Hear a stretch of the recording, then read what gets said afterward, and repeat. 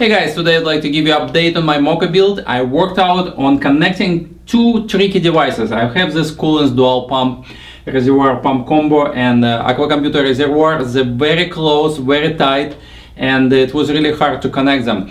It could be actually a good choice for hard tubing for this particular situation, but because I don't have enough fittings of right color, so I have to work out something else. And it was a really long process. I spent almost 3 hours trying to this way, another way, and try out probably like 50 different fittings before I figured out how to do it. And in the end, I used two fittings that I never used before in my life. And one of them I thought I would probably never use. So I give you full details as a final result, but it will be not a video as I usually do for you with, you know, just we film as it goes.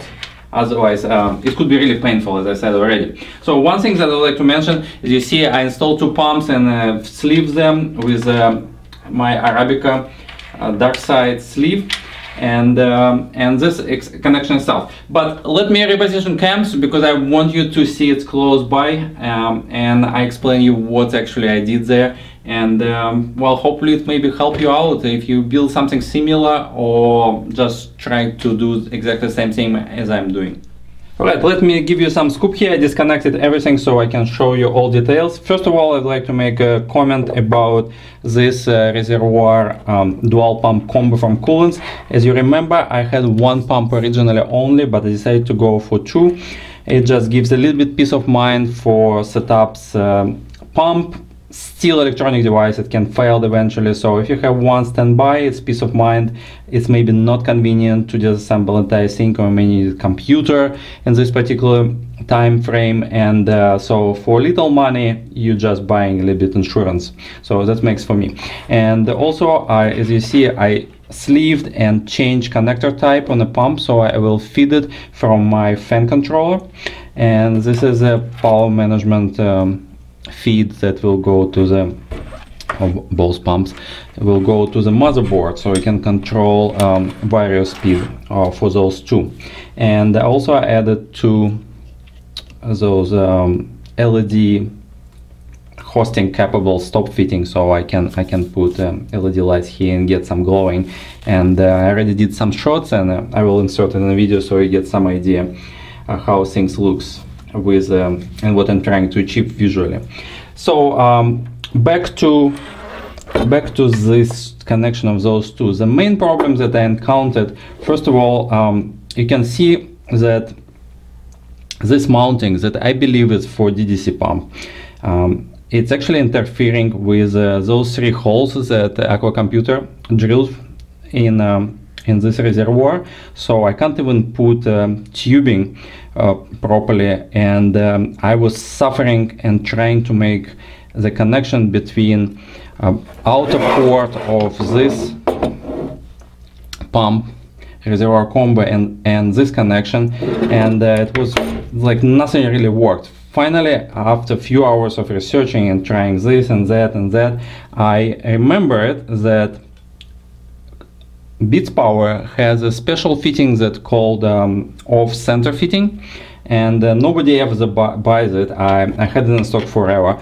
and but I happily ran into warehouse and get one, and that allows me to shift connection to certain point that I can connect it to the pump. And on this side, all I did is just took two 90-degree elbows and put two spacers between them, both C42 I believe, or C40, that's the part number for those two. And after that, just making a little bit of like bending exercise, I was able to make sure that they meet each other, because if you go 90-degree, it's actually a level is not right, but by moving them a little bit on the side, I level them up together and they meet perfectly. So in this way I can connect those 2 points without much problem.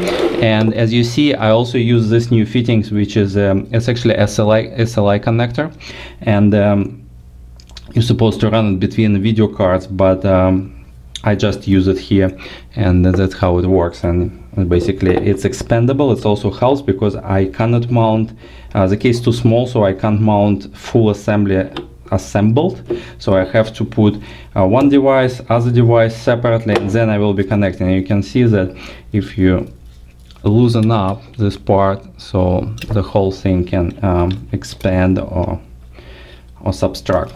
So that's how it works. All right, so will be my fill port and just the dummy plugs which I stopped. And also for the additional effects, I have this another LED hosting fitting, so which will give me light right in the middle of the reservoir. I also did a couple shots, so I insert them to get idea how things are looking and what I'm working on in my head, what kind of visuals I'm after. But other than that, that's pretty much how things looks. I also would like to show you what's happening inside of the case, because I did a couple modifications on case itself. So, but we need a little bit different records for that. Well, in the case, one of my problems was that I actually was running on the notion that on the bottom of the case,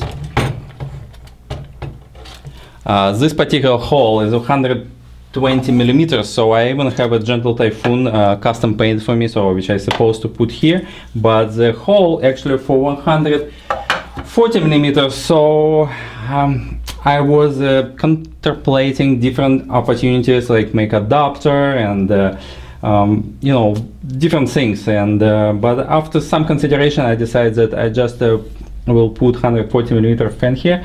And so this is the model I'm going to use.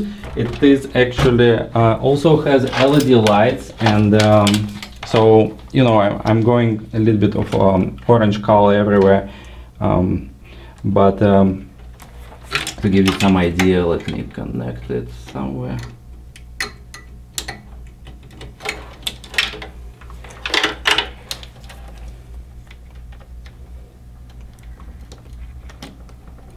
Yeah, so it's not much glow. I will slow it down so it wouldn't be too destructive, but it goes in line with everything else I'm doing, and I'm pretty sure you would agree after seeing other shots I show you with other devices. And so that was something that I changed. And other than that, I did a little bit of connections on the front. You can see I installed my switches. Unfortunately, it's not exactly the color I want, because I believe this one is red and this one is blue, something like this, so it's a little bit off. I might look into replacing proper switches later, but right now I need something that works.